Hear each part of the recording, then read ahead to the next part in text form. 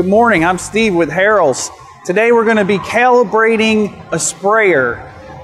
We're down here, Boynton Beach. We're at Quail Ridge Country Club, and we're going to be working with Paul. Paul's the lead spray tech here. We're going to be looking at his rig here he has on a John Deere. Paul, this is a 100-gallon?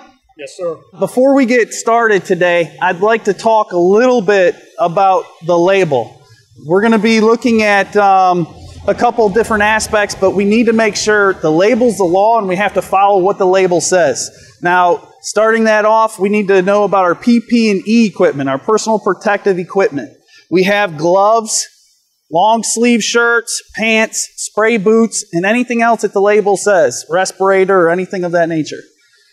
We're also going to be using the label to come up with the rate that we're going to be applying at. If we're working with something like Telstar, we'll be at 1 ounce per 1,000 square feet. So we'll be using those numbers, and we'll go over how to calculate that and formulate how much you should be mixing in your tank to spray at that rate. When you do your spray calibrations, you should do them once on concrete to see that you're having uniform application. Other than that, you should do it where you spray. If you spray on St. Augustine, you should do it on St. Augustine.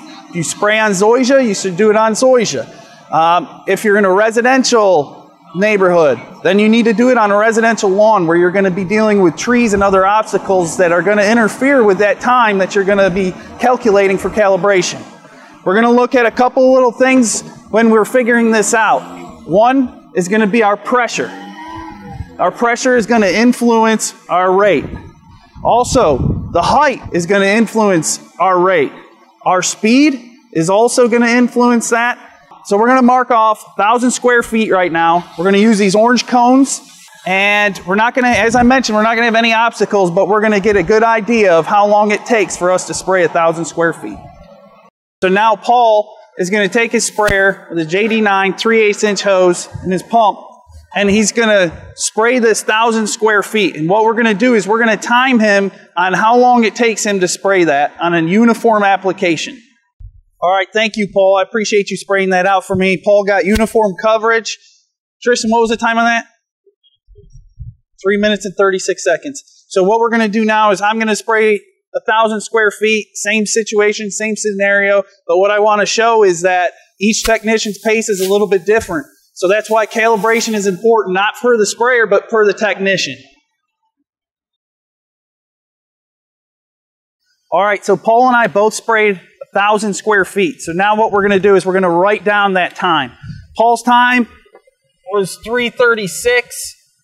My time, 1 minute, 20 seconds. So now what we're going to do is we're going to fill this bucket. Right here we've marked off 2 gallons in this bucket to this line. We're going to use the pump and spray 2 gallons of water in here and time how long it takes to get to that 2-gallon mark. So our sprayer is putting out 2 gallons at 47 seconds. So if we want to break that down to figure out how many seconds it's taking for 1 gallon, that would be 23.5. So 23 seconds, we're getting a gallon. So now if we come over and we convert 3 minutes and 36 seconds, which was Paul's time to spray 1,000 square feet, we have a total of 216 seconds.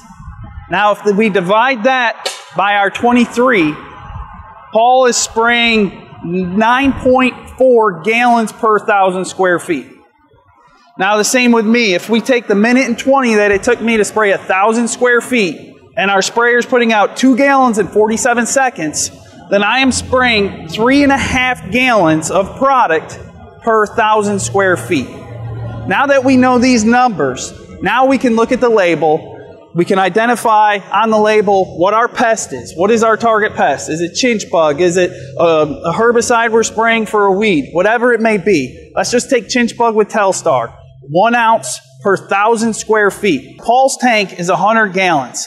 So now we're going to assume that he's spraying Telstar for chinch bug in St. Augustine, and we're going to say that his 100-gallon tank, and he's spraying 9.4 gallons per 1,000. We're going to divide that 9.4 into the 100 gallons, and we'll get 10.6. So if we're at the 1 ounce of Telstar per 1,000 square feet, we would be putting 10.6 ounces of Telstar in the 100-gallon tank.